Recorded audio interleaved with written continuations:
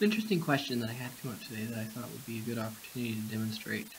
One of the relatively newer functions in MarcEdit is the ability to generate cutters for call numbers.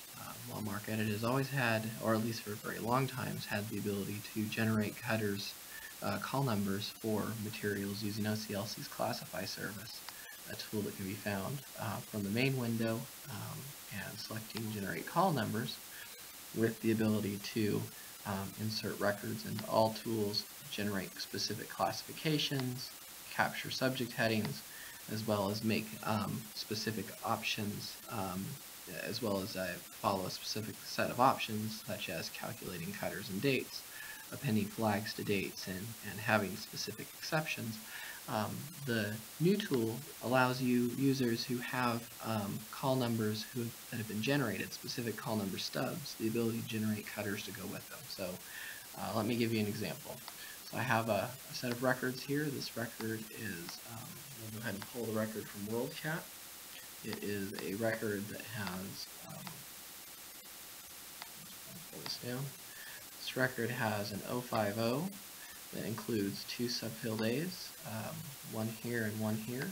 So what I'm going to do is I'm going to break this record up. I'm going to create an 090 out of the second subfield A, and then I'm going to generate a cutter and explain kind of how the current cuttering tool works, and maybe some enhancements that I'm going to work on along the way.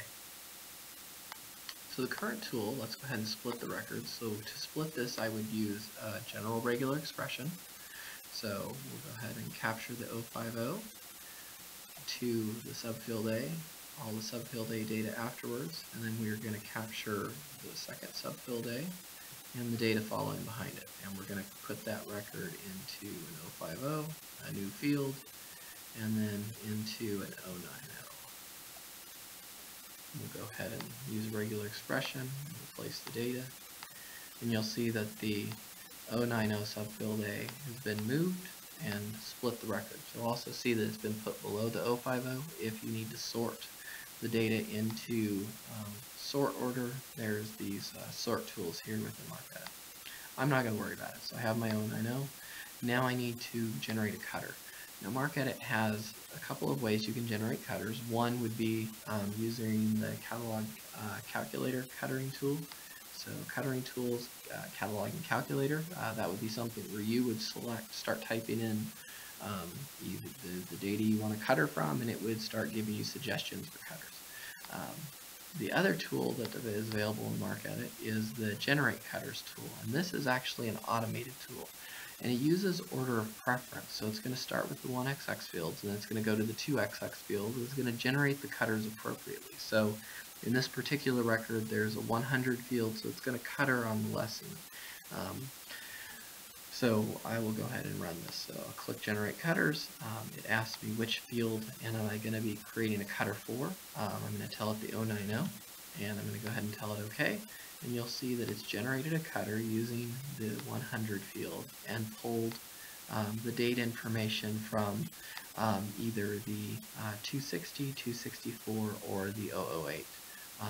Order of preference starts with the 008 and it falls down through to the 02, the 260 subfield C, then the 264 subfield C, and it generates cutters appropriately.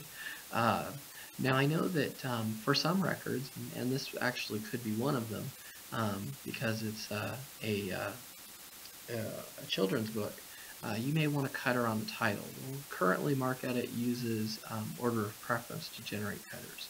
I could see somewhere in the near future the ability to be able to tell MarcEdit to break out of that order of preference, order of operations, and select a specific field for cuttering. So maybe I would like the order of operations to be title then author.